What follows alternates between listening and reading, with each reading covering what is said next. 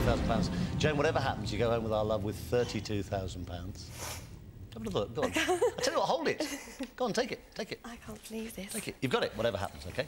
Yeah. You've got 32. We don't want to give you that, but no. you've got 32,000. We have given you that. Yeah. OK, but you know the next one's worth 64. Yeah. You can't lose. Yeah. You're going home. Is this sinking in yet? You're going home with £32,000. Yeah. OK, here it is, question number 11. Which organisation closely linked to the Labour Party advocates gradual social reform within the law? Fabian Society, Chiltern Hundreds, 1922 Committee, Steering Committee. Take as long as you need. Which organisation closely linked to the Labour Party advocates gradual social reform within the law? I really don't know, so I'm just going to have to guess. Take your time, have a look at it. There's a couple that I think it might be, so I'm going to go for one of those. Which one do you think it might be? Either A or C. Fabians or 1922? Not Chiltern Hundreds, not Steering Committee? No, I don't recognise either of those.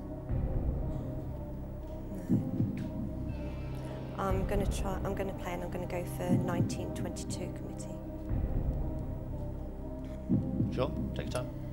Yeah, because I really don't know. So. And you've got £32,000 whatever. Yeah, exactly. It's good, isn't it? Yeah, it's lovely. Final answer. Yeah, it is final answer.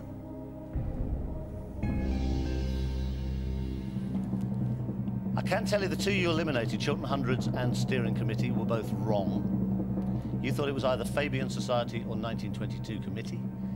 You went for 1922 Committee of the two. If you'd said to me Fabian Society, you would have just won £64,000. Oh, and I thought you were going to go for it as well. I am sorry. Listen, I think you've had a better result there, don't you? Oh, I think so. £32,000. Brilliant. Yeah. Give her a big hand. Jane Ryder goes away. £32,000. Better off. For tonight, she wants to be a millionaire.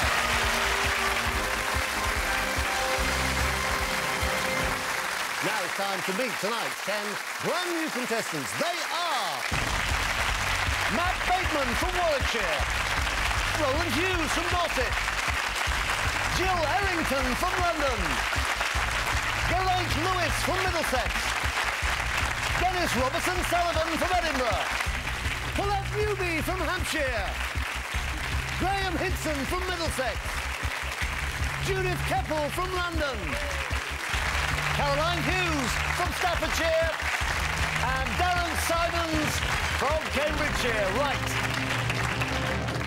Fastest finger first. Whoever puts the 4 answers in the correct order in the fastest time is next to play for a possible £1 million. Nice and quiet, please, in the audience. Quiet as little mice so they can concentrate. Right, fastest finger first. Here comes the question. Starting with the fewest number of letters in their names, put these vegetables in order. So 4 vegetables coming up. You want to start with the one with the least number of letters, going up to the one with the most. Here they come. Parsnip, cauliflower, artichoke, carrot.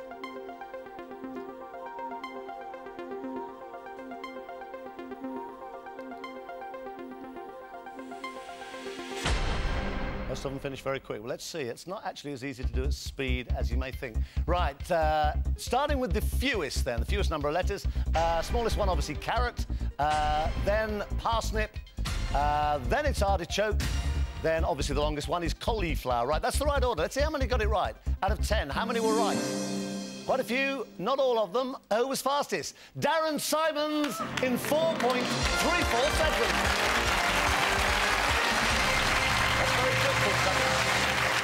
Ready for this? Yeah. Let's do it. Let's go. Yeah, let's do it.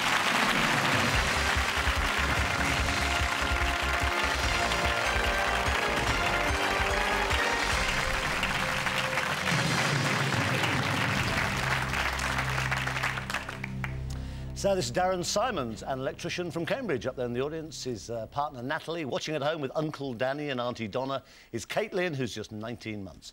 Darren's a self-confessed chocoholic, and he claims that if he won £1 million, he'd change his name by deed poll to Willy Wonka and open up his own chocolate factory. Funnily enough, Natalie also has a similar addiction, so while Darren, or Willy Wonka, is at the factory, she'd invite Robbie Williams to share a chocolate bath with her. You're a strange couple, really, aren't you? Yeah, we're a bit of a weird couple. OK, well, you got a plan? You got a strategy? Just do as well as I can, really. That's a good one. Before I collapse. You'll be all right. You got any chocolate on you? Okay. 15 questions, £1 million, 3 brand new lifelines. Darren can use them whenever he wants because, as we always say on the show, they're only easy if you know the answer. He's got 50-50, he's got phone a friend, and he can ask this audience. OK, lots of luck, Darren. Let's play Who Wants to Be a Millionaire? So, Darren, have a look. Question number 1, hopefully very straightforward. There are no trick questions at all on Millionaire. Usually very straightforward, up to 1,000. Just be aware, if you did give me a wrong answer early, before question number 5, you go home with nothing. That's why you got those 3 lifelines. Have a look. Question number 1's worth 100 quid. What's the 4th closest planet to the Sun in our solar system? Mars. Snickers. This is right up your street, Willy Wonka. Crunchy. Or Dime. It's Mars, Chris. It's the right answer, Darren. You got £100.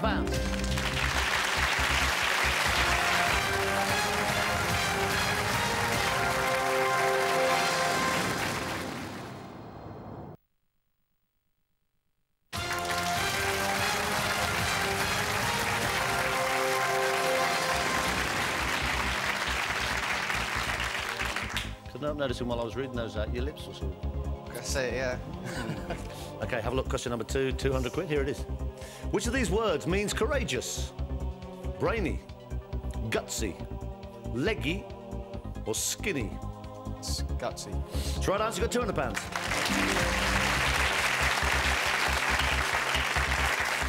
OK, take your time. Let's get you up to £1,000 at least. Have a look at number 3. It's worth 300 quid. Here it is.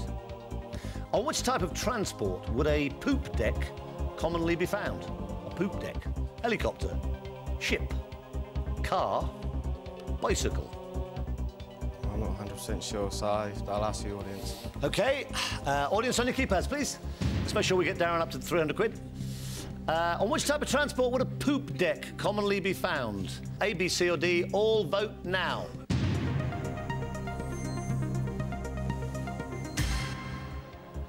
Uh, 88% are saying ship. 4% think you find a poop deck on a helicopter. 1% think you find a poop deck on a car. And 7% think you find a poop deck on a bicycle. Darren, it's entirely your choice, but 88% looks pretty promising to me. Yeah, I'll go with the audience. I'll say ship. Well, I shouldn't go with all of them. I should go with the 88%. It's the right answer. You got 300 quid.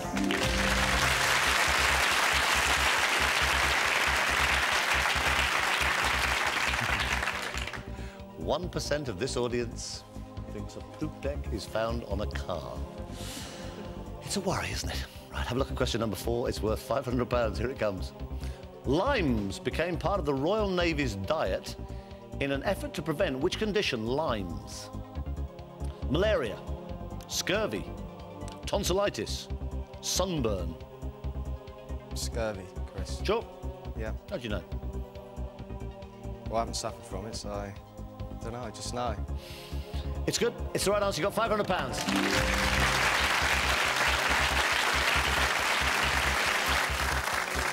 Right, you got 500 quid. Have a look at question number 5. This is the last point, Darren. You could go home with nothing. I'm sure you won't. Have a look at question number 5. It's worth £1,000 here, which is a fair few days doing wiring as an electrician. Have a look. Question number 5. Here it is. Something typically American in character is said to be as American as what? Apple pie, blueberry muffin, cotton candy, demerara sugar. Cotton candy, I'm thinking. You've got a couple of lifelines if you need it. We go 50-50. You can. Computer, take away 2 wrong answers. Please leave Darren the right answer and the 1 remaining wrong answer. Ah. Cotton candy doesn't look too promising now. That's apple pie, Chris. Sure? Yeah. Oh, thank God for that. You got £1,000. Well done, mate. That's what lifelines are for. That's why they're there.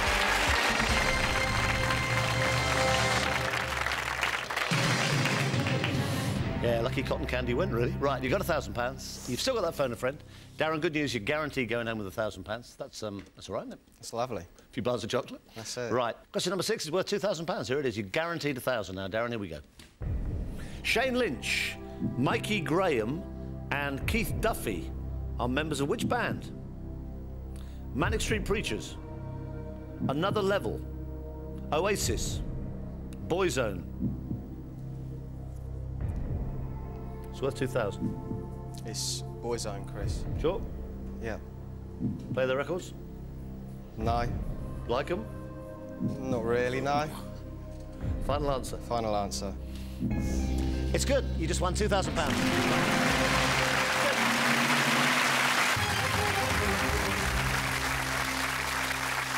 How are you feeling now, then? Bit better. Bit better? Yeah, a lot better better now. than I've got some 2,000. money in the bank. Yeah, £2,000. Don't lose it, basically. You're guaranteed 1,000, you know that. Take your time, have a look at question number 7 of a possible 15. What was Zebedee's catchphrase in the Magic Roundabout? And so to bed. Sweet dreams. Good night, children everywhere. Time for bed. What was Zebedee's catchphrase in the Magic Roundabout? And so to bed, sweet dreams, good night, children everywhere, or time for bed? You ever see it? Yeah, but I can't remember what he said. I thought it was boing.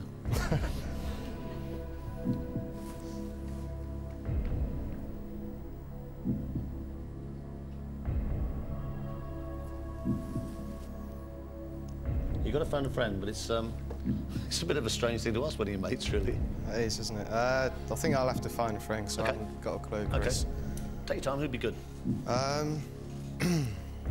Which one of your friends do you think is most likely to watch Magic Roundabout? I think I'll phone Emma. Emma? Yeah. Okay, where's she? Up in Cambridge? Yeah, she's in Cambridge. Okay, we'll phone Emma. 30 seconds, tell her the question, 4 possible answers. You can still walk away with £2,000, Darren. It's worth 4.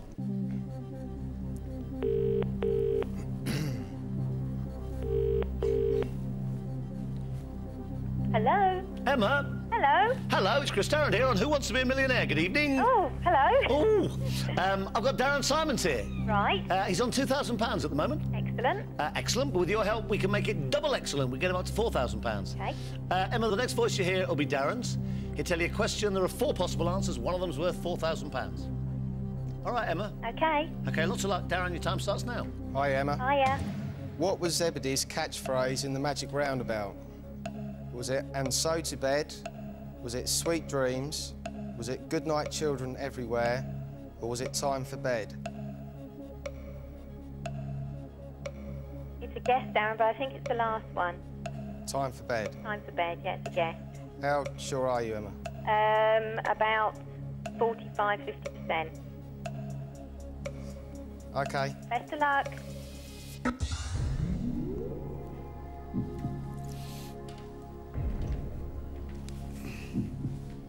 It's up to you. You got 2,000. It's obviously a handy sum of money. You can walk away with that. If she's wrong, you lose 1,000. If she's right, it's worth 4. Take your time, Darren. No, I'll go time for bed. Lose 1,000 if you're on. It's up to you. No, I'll go for it. Time for bed. Final answer. Final answer.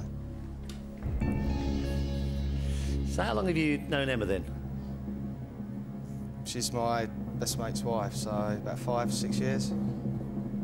It's good. She just won you £4,000.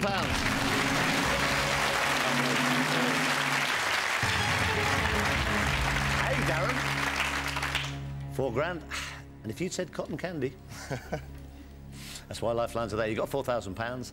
Have a look at the next one. You got no lifelines, but it's worth £8,000. Take your time. This is question number 8.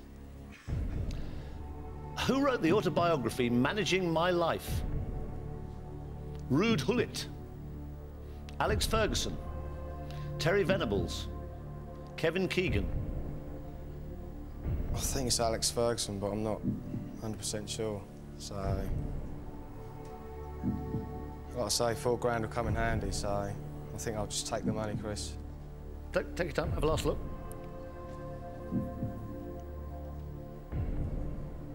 Who wrote the autobiography Managing My Life? Rude Hulett, Alex Ferguson, Terry Venables, or Kevin Keegan? It's worth £8,000.